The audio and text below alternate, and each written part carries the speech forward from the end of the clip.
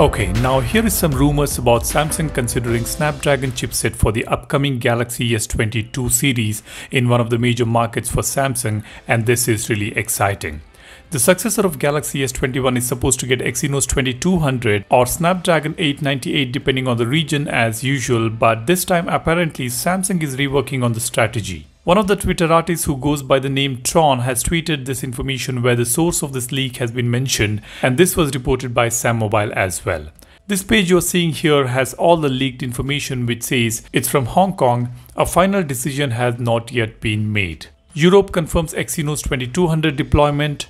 North America is also confirmed to be equipped with Snapdragon. Rumors that Verizon is negotiating a demand for Exynos to be mounted. Snapdragon deployment is influential in Korea and Hong Kong, China, which are Samsung mains. However, China Telecom is negotiating with its exclusive model to require the presence of Exynos models. Southeast Asia and India are influential in Snapdragon. South America and other regions confirmed by Exynos. Now, we do not know how authentic this information is, but Samsung fans from India would be really on top of the world if this leak comes true. Now, Samsung flagships sold in India have been having issues with respect to battery performance and processing speeds on almost all the models, as they run on Exynos chipsets. If Samsung can offer Snapdragon on their flagships, they can regain their market share, which they have been losing to Xiaomi and OnePlus in India.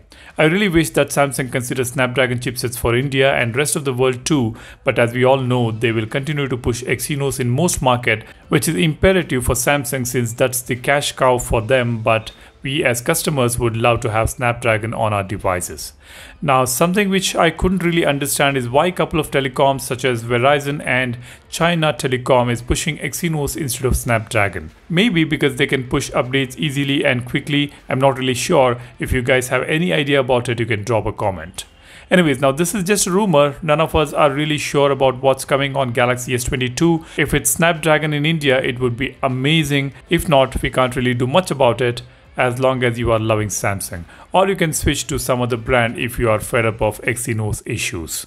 That's all I want to share in this video. If you're new on the channel, make sure to subscribe and become a part of Apex community to watch some cool contents on Samsung Galaxy phones, Android applications, Galaxy watches and anything related to technology. If you find this video useful, smash that like button as well.